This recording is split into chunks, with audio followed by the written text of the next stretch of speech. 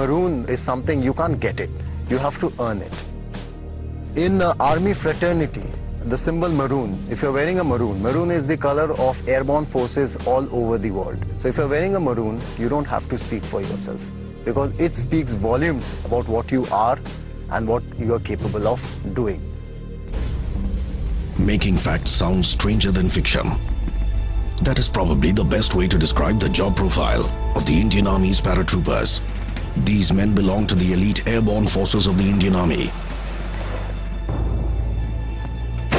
They get dropped behind enemy lines to destroy strategic targets. These combat paratroopers are a crack force, working tirelessly to defang the enemy before he can bite. Koi shak kisi ko? Nahi sir. Good.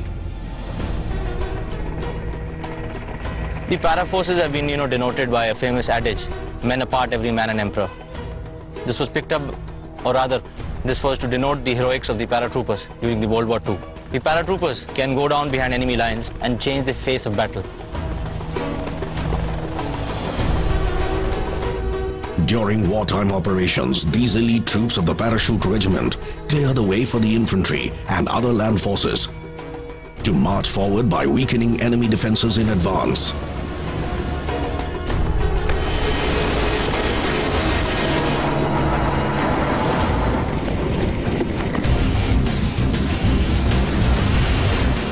These paratroopers can operate at any time of the day or night. Most of their operations are clandestine in nature. These airborne forces have played a pivotal role during all the wars fought by the Indian Army.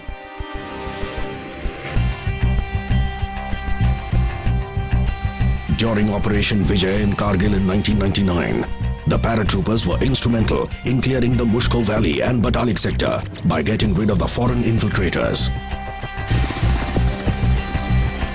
In addition to combat roles, the airborne forces are engaged in a variety of tasks, including combat, search and rescue operations, counter-insurgency actions, sabotaging enemies' communication systems, and responding to emergencies that include terror threats from armed insurgents and cross-border terrorists.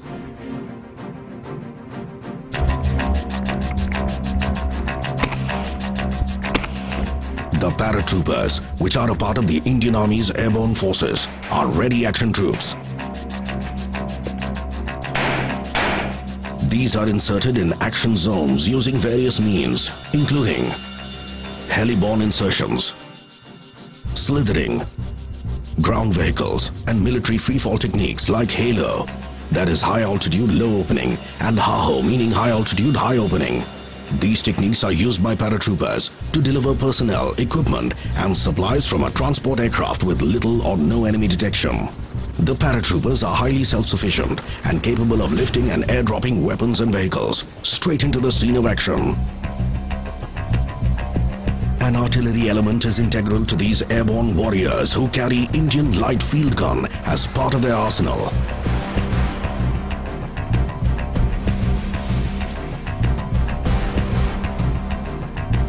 Within minutes of being airdropped, the paratroopers quickly place the gun in firing position. In addition to their highly specialized combat and survival skills, the paratroopers also get to use some highly sophisticated weapon systems. Armed with advanced GPS-based navigation equipment, including GPS watches, radio and satellite communication sets, the Indian Army paratroopers count amongst some of the best airborne forces in the world.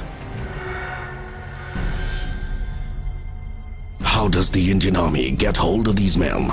Men who know no fear, men who can attack with the stealth of a cheetah, and men who take pride in living under the shadow of death 24/7. Paratroopers, both men and officers, are elite and special. And they've got to be very physically and mentally tough. All these paratroopers are volunteers. 431F, Sergeant S. Nagar, sir! That is, they become paratroopers out of their own choice. In the academy, there were officers from the Parachute Regiment, and I always considered them as a role model. Something told me that they are a little different from the others. To be considered fit for wearing the maroon beret, a soldier has to be comparatively young, physically fit, mentally tough, intelligent and motivated, with an ability to innovate. Officers from all the arms and services can join the parachute regiment. All paratroopers compulsorily go through a 90-day probationary period, during which they are subjected to a wide range of physical and mental endurance tests. These include advanced battle proficiency tests, speed marches, and route marches up to 70 kilometers at one go. Route march, as the saying in army goes, it's all mental. When you're running a route march with 22 kilos of weight and you're running for 60 odd kilometers, then it is bound to happen that your ankles give out, your knee gives out. There is a tussle going on between your mind and your heart that should you give up or should you not.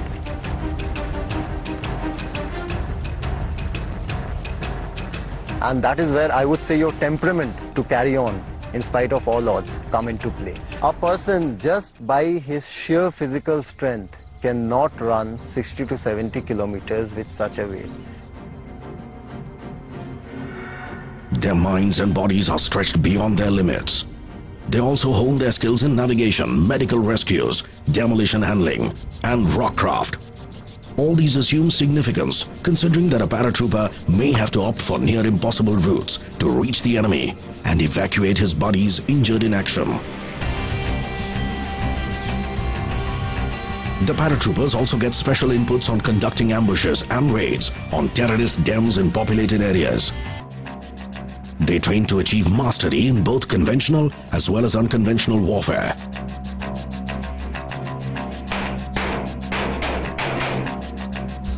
Not everyone manages to clear the probation period. The average rejection rate hovers between 70% and 80%. The ones who fail to impress their instructors are repatriated to their parent units. Only those found up to the mark are sent for special para-training. These men also go through highly specialized training modules at various other army institutions in India. The Indian Air Force's Paratroopers Training School, or PTS, in Agra, in North India, is one such institution. Here they attend a 28-day para-basic course where they get to learn the art of slithering and para-jumping in a variety of conditions. They also attend a compact free-fall course with and without oxygen systems. Those who develop cold feet at the 11th hour are declared unfit for becoming a paratrooper and are sent back to their parent units.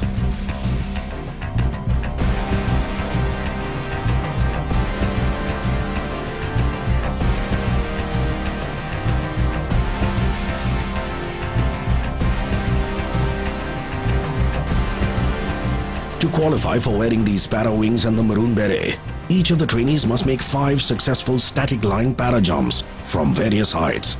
These include night jumps and jumps with full battle load. Since these airborne forces work in comparatively smaller teams, the paratroopers must have loads of empathy for their buddies and also possess superior leadership qualities. We need to gel with our troops. Only if we can gel with them, they will listen to me.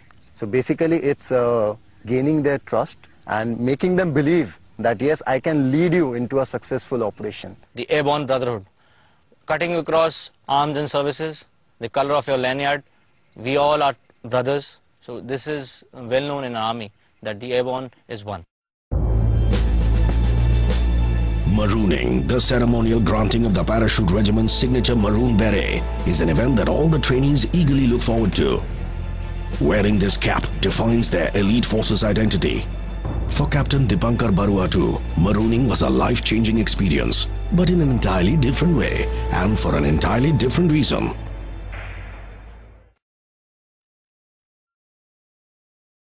Initially when they told me that I didn't make it, I was very disappointed. Whatever I have seen of you, you are a very good officer. Okay, you have performed quite okay in your probation. But after speaking to people, I think there is some shortcoming, you didn't gel with the team. So it doesn't matter.